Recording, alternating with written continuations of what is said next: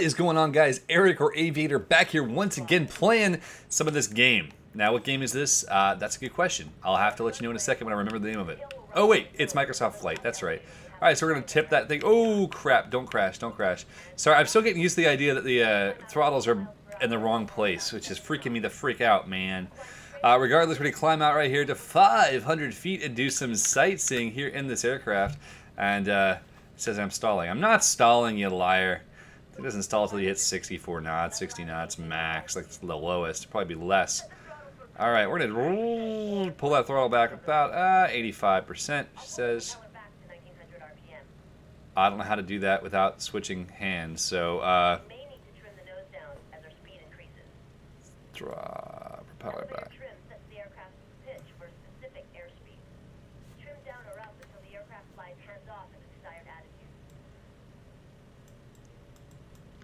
Nose down. There we go. Oh, sweet. That's easy. Much easier. Alright, so we've got this all set in place now, I think, pretty well. We got the things pretty well. We're going to fly through the cruise ship here. Sorry, I had to get focused here and figure out what the heck I'm doing. I didn't realize I was going to have to be changing stuff in cockpit, which just seemed kind of weird, but let's see here. Am I climbing still? That's better. Alright, once again, we're going to lift that nose. And we got the trim set now, I do believe. Pretty close anyway. Yeah, much better. Alright, bring that nose back down. And here we go. So we're flying to the cruise ship. We're going to do a quick little pass over this cruise ship. Before we do, let's go ahead and just crank and bank. As you can see right here, we're at 500 feet. We're doing a nice little barrel roll right around. And hopefully we got enough power to pull out of this sucker. It does not want to. I'm going to crash. I'm going to crash. It should be able to fly inverted, but it's not letting me. Why won't you fly inverted? What is wrong with you? I want to do a barrel roll, and it's just like sluggish. I had plenty of speed. I'm doing 100 knots. I should have been able to do a nice, smooth, long barrel roll, but instead, I failed miserably, and I've wasted it all for all of us, and I'm sinking like a ship of doom and death and destruction and sadness. And for that, my friends, I am very sorry. But we're going to restart this checkpoint right here. Not the mission this time, just loading the checkpoint. Because we've been doing things over and over again quite a bit here lately. Alright, 500 feet, here we go. And we're going to go ahead and boom, boom, boom, boom, boom, boom, boom. Alright, throttle back at 85%. Right about there. Yeah, I think so. And we're going to pull that. Oh, propeller's going back on its own. Very nice. And we are in place now, 524 feet. We're going to drop that down one more set, and we're just going to swing this puppy over right here. And there we go. We're lined up on the cruise ship, flying right at it at 505 feet. We're going to knock this thing back over right now. We're at 485, 475. We were 1 mile away from this. We're going to go ahead and see what we can do about jumping forward. We can't jump forward in this time. That's okay, though. With 100 knots of speed, we could climb this thing out and do a barrel roll if you guys wanted. We could do that, but we're going to wait. And barrel rolls at 500 feet is a bit sketchy anyway, but with an airplane that's not responding the way it's supposed to, it's just frustrating. So hopefully we'll be able to cure this problemo and get things situated. I'm hoping anyway. But as we can see here, we got a nice view. Nice view of what's going on around us. Nice tail view here. I could probably just try to set things up here in reverse, which would be kind of funky and fun. But we won't do that too much here because that would definitely be confusing. We're going to slide back around here. That's a big ship. Why don't you circle it to get a better view? Alright, so anyway, this episode, guys, it is going to be a good one. At least I sure hope so. And as you guys will see, we want to talk a little about... Oh, here we go. Let you really enjoy the scenery. We want to talk a little bit about how to learn to fly and what you should be doing to learn to fly. So I've not let that episode air yet, but I figured I might as well go ahead and talk about it. If you guys don't want to hear it, I won't post this episode. Hopefully you do. Oh, I get to put it through its paces now? Alright, we're going to climb. At about 70 knots, 75 knots we're going to climb. That's probably a little bit too slow for it, actually. And now we're 800 feet, so let's go to 1,000 feet, and we're going to try a few rolls. We're going to use a bit more rudder and aileron in this, and we're going to climb that puppy all the way up, full power now. And we're going to take this power, and we're going to move it all the way forward, and we're going to take this dive into place right here, and at 1,000 feet, we're going to start that pull out, and we're going to go ahead and pull it out right here. We're up, nose is up, and it will not let me roll. It will not let me roll. All right, we're not going to do that because it does not want me to roll this thing. It is just saying no, no, no, no. And as we can see here at 70 knots, we're rolling the thing back up on its head, though. It does not mind doing a little action Jackson with a loop into Hmmm, but that's about it. So, head to the entrance of the Wailaku River. Skipping to waypoint. Boom. All right, so how to learn to fly. We'll talk a bit about that, because there's a lot of different ways you can do it. You can go to a school. I recommend going to, there's a couple different places, actually. One of my friends, his link will be in the description. You can go to m0a.com. Yes, please. That sounds fantastic. Oh, are you kidding me? It's too low. Dadgummit. All right, so anyway, check out my friend Jason Shepard. He's a really great guy. He's a good friend of mine. He runs a website called m0a.com, and it's a great place to get your start at learning how to fly, because if you learn all your ground school stuff first, it's a great way of kind of understanding how flying is going to work, and then you can go, and it's much cheaper than learning to fly in cockpit first, which is what I did.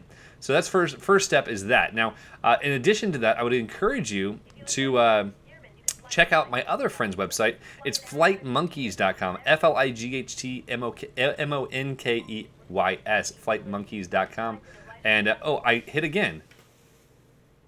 I gotta watch this from a different perspective, because that's totally screwing me over. So flightmonkeys.com is great stuff also, and what you'll discover is that those guys are both going to help you kind of get a good foundation for how you should get your flying started.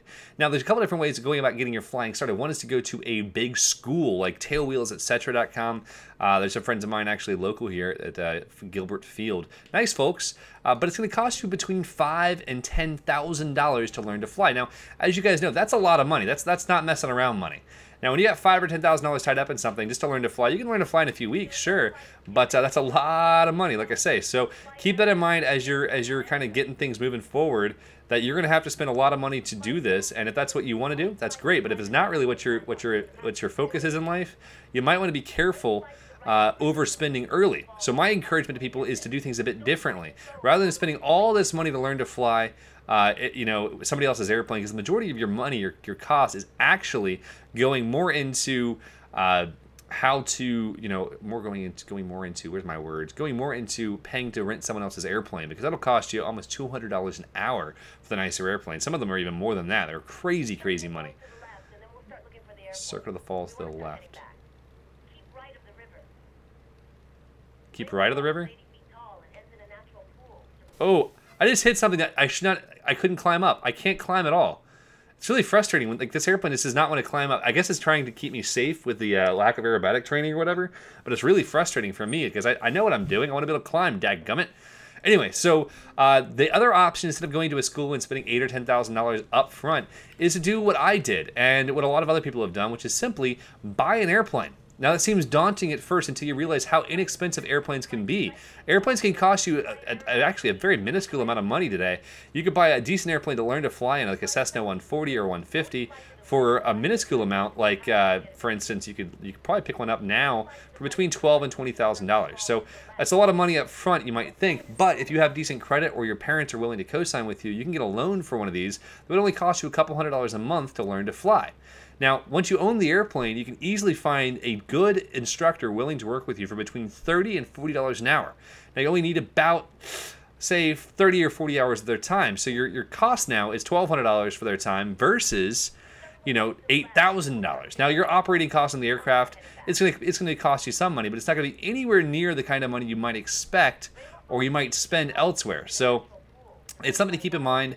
Buying your own airplane is definitely a good thing to do. I used to sell airplanes for a living. I'd have to find you a link or someone else that used to do what I did to help you find some good stuff as far as buying airplanes. My encouragement would definitely be to look at barnstormers2000.com or barnstormers.com. Really good stuff there. A lot of good stuff like that you can go and learn, you know, what prices are, etc. And the best encouragement I can give you is to find older pilots or guys like Jason Shepard or Jamie Beckett from Flight Monkeys or m0a.com. Those guys are more than willing to help you every step of the way for free. You know, they're not going to charge you. Jason has a couple books you can read and whatnot, and he'd love to have you as a client, but he's willing to help for free. I know the guy. He's a very helpful guy, and he's willing to help people big time. And and Jamie is literally there just for free to help all the time. So he wants to create aviation advocates. and he's an old school flight instructor and A&P mechanic, really sharp guy. So definitely worth your time to check him out and kind of see what these guys are doing. I would definitely encourage that. So yeah, buying an airplane's an option. Getting started with an instructor, you know, and kind of getting your feet wet. Doing your ground school first for much less money is another good idea that m0a.com can help with. And from there, the other option would be to get started with your sport pilot license first. Now, a sport pilot license is a little bit easier to get. It's less demanding, but you are much more limited as to what you can do. So you want to keep that in mind. It's based upon whatever it is you want to do with your world. Is, you know, kind of a balancing act, because there are a lot of things to go ahead and start turning left. Where the heck is that? Oh, there's the runway. Time for before landing check. Time before landing check. Prop RPM is full. All right. So anyway, this is all the stuff I can talk about, I guess. It's kind of tough to explain all these different little things at once, but especially not with a checklist and trying to listen to what she has to say. I probably should have done this beforehand. You know, I should have probably done this sooner. That would have been smart, but I didn't. Bum bum bum bum bum. Ba-ba-dum bum bum bum bum. Ba-da-dum bum bum bum. I also want to teach you guys how I land airplanes in real life. I use a very different tactic than most people do. I actually do not land like this. Like right here, I'm basically driving the airplane, and as you guys can see here, I'm relying on the engine staying on. So if I need to nudge that power, I can survive and make it end. That's not my recommendation whatsoever. My recommendation to people, like right there, I had to add power to make the end of the runway. My recommendation to people is definitely not this. My recommendation is definitely, rather than doing it this way, do what you can to. Oh, that was a bad landing, guys. That was a bad landing. All right, we'll go ahead and take off again here if it'll let me. We're gonna take this off, and we're gonna take another landing shot right here. I'm gonna take this off, and as you guys can see here, we're applying all the way back at waist, and we're just gonna go ahead and wait for it, and that's a much better landing. Oh, it's still a little bit fast, and right there, stuck it right there. 51 knots, nice braking, and we are back in place. So, I think that was a lot of information to share, I suppose, but I hope it was able to teach you guys at least a little bit about what you can do to kind of get your start here in this aviation world. There's a lot of different ways you can do things, and you know, it's definitely something I can't encourage you guys enough on. There's a lot of great ways to get started flying, and the cool thing is that you can definitely do it yourself without a ton of money. I got started with nothing, actually. I had no money. I went to work at a restaurant my grandmother owned. When I was 13 years old, I bought my first airplane kit by basically washing dishes in her restaurant for almost 2 years to pay for it. It wasn't cheap, but it allowed me the freedom to get my start in aviation. And you know, with that in mind, it's something you guys can do as well. I would definitely encourage that. I would definitely encourage you all to start looking into what you can do to get your start and what you can do to make things cheaper or more affordable for you. Because flying is never going to be cheap, and it's only going to get more expensive. But it is one of the most rewarding things you can do in your life. And getting started in fixed wing, that's the best way to go. Now, we're going to talk later about how to get started in paramotors, which is what I'm doing now because it's incredibly inexpensive. It's like basically cheaper than riding a motorcycle. It's incredibly cheap, and it's incredibly rewarding. I'm loving every moment of it. So yeah, we can talk more about that later. But again, I do apologize for my slightly rambling nature. I hope it was okay since I am playing a game and trying to understand what's happening. But we can always retouch on all this stuff, and I'll do a more dedicated commentary in the near future. Guys, as always, thank you so much for watching. I hope you enjoyed the film or the video or whatever the heck you want to call this. And I'm going to go have some dinner with my wife because she is cooler than being cool. I'll see y'all later. Peace.